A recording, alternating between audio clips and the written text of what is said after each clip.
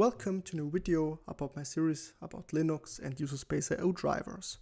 In my last video I have shown you how you can map memory from a UIO driver to Userspace. And I did this for my PCITTL32IO PCI to GPIO card.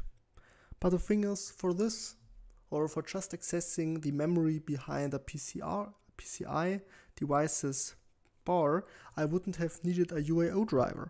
So here on my PCI bus, this device here is my Quancom PCITTL32IO card, and when I navigate into sys, there under sys bus PCI devices in the folder of my desired device, there is a file called resource, and if I would memory map this file, I would also get access to the memory space of my PCI device.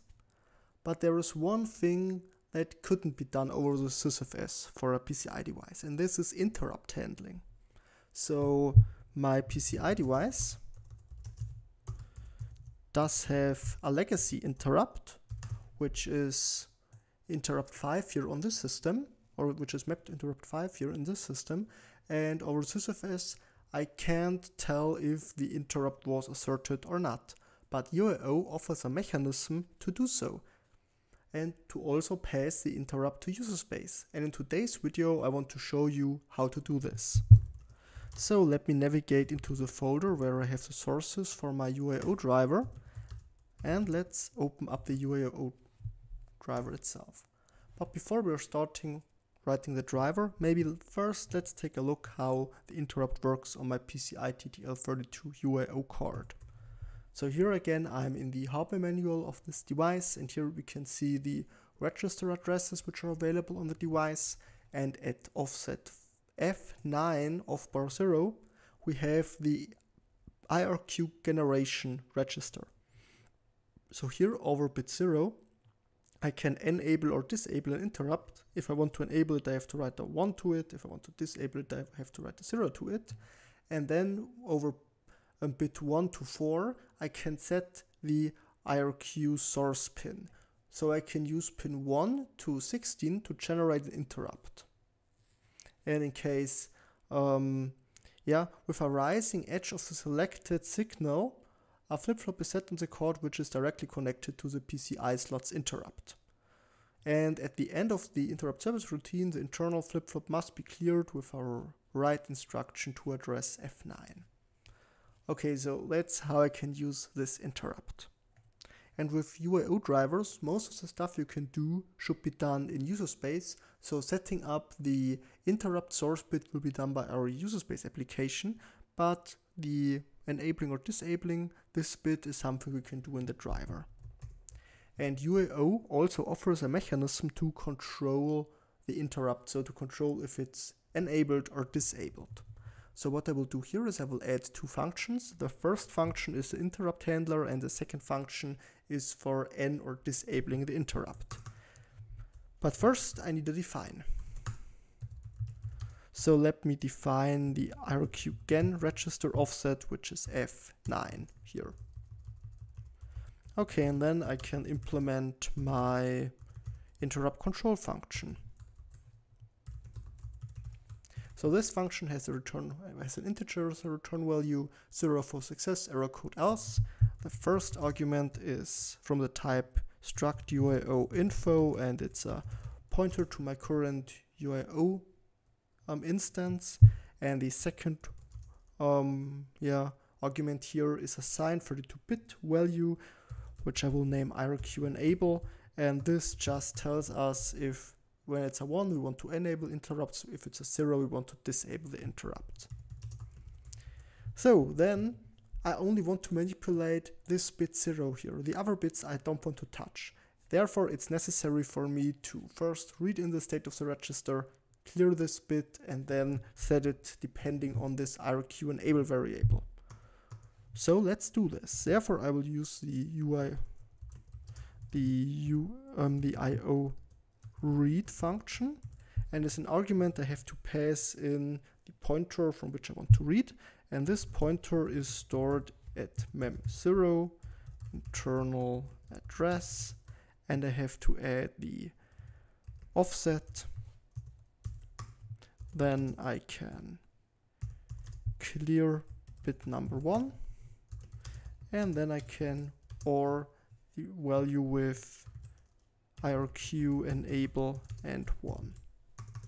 And then here in this value register, the IRQ enable bit is set depending on the IRQ enable variable.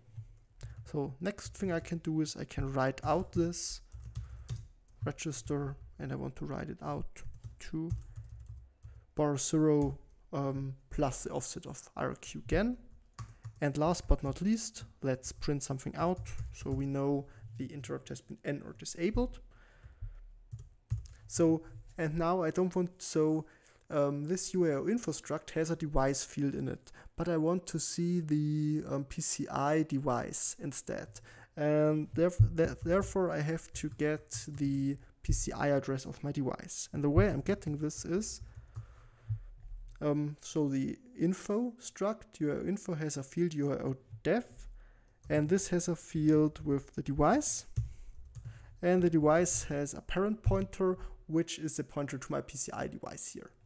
Okay, and the message I want to print out, IRQ is enabled or disabled now. And therefore, if IRQ again, then it's enabled, else disabled. Okay, and then I will return 0 to indicate everything worked fine. Cool, so much for the control function. Now let's implement the interrupt handler. IRQ return T is the type here. PCITTL32IO IRQ handler is the name I will assign. This function has the following arguments. The first one is once again a pointer to my UIO info instance, and the second one is the interrupt number.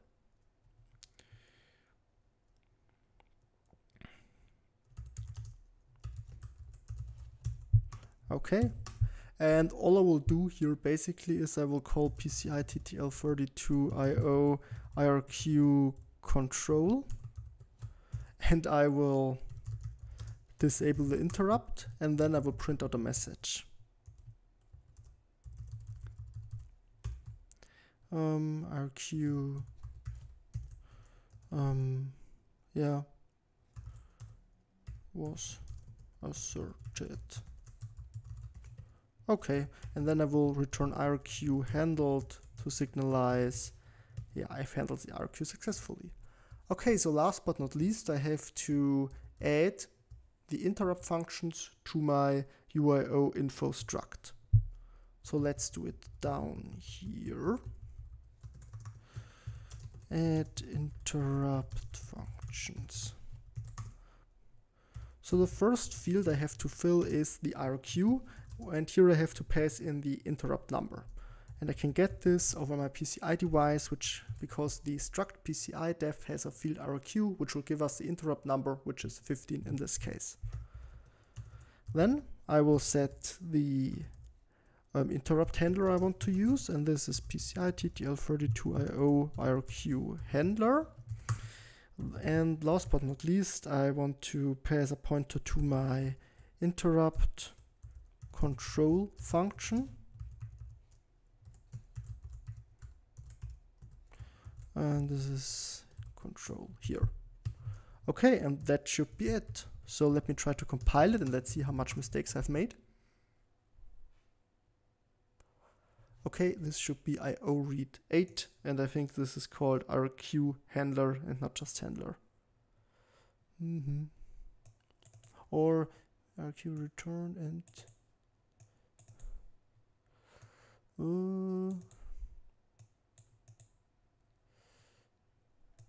okay, here I've the arguments are in the wrong way. Okay, so first IO read, let me fix that. So of course here it's IO read 8 because I want to do an 8-bit read, and here I have to switch the arguments.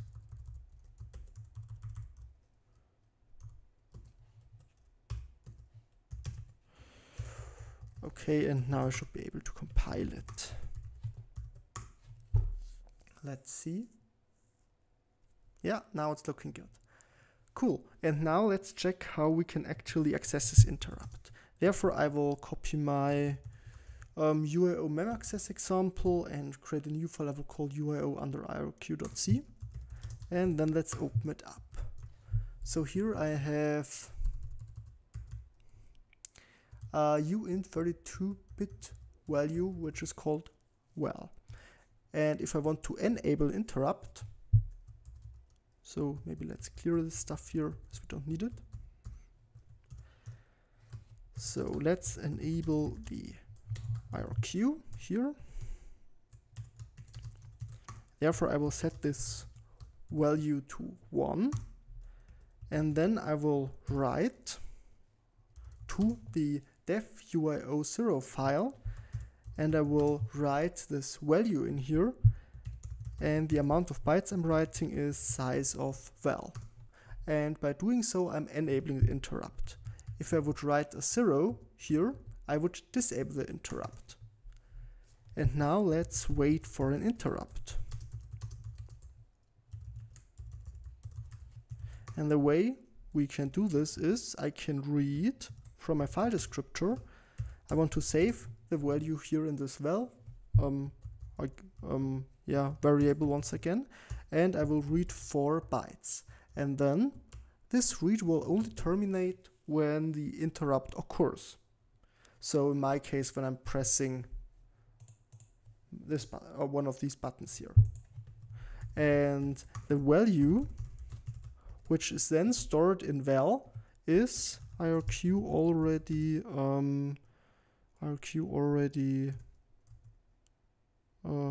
was already d times asserted. So the value we're getting here in val is the how much times the IRQ was already asserted.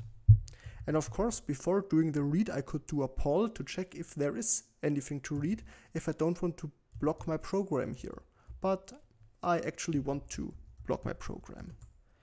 And then there is one thing left, so we have to set up which pin we want to use. Let's say I want to use this pin down here. So in this case, here over pointer bar 0, I can access the memory space of bar 0. And what I will do here is I will add the offset 0xF9 again. And I will set this to 2 or 2 shifted by 1. And therefore I've assigned, I'm telling the program I will use IO pin number 2, so this pin here as an interrupt source. Okay, cool, so let me try to compile the program and run it. Okay. Oh, first of course I have to load my driver. So let me open up tmux first. Here, let's display the kernel's log.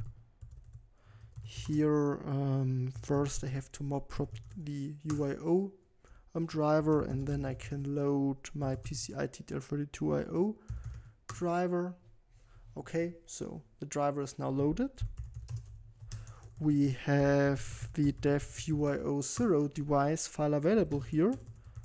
And now if I ran a.out, we see the interrupt is now enabled, and now it's waiting for the interrupt. And now if I press this button here, we see the IRQ was asserted, and I actually disabled the IRQ2.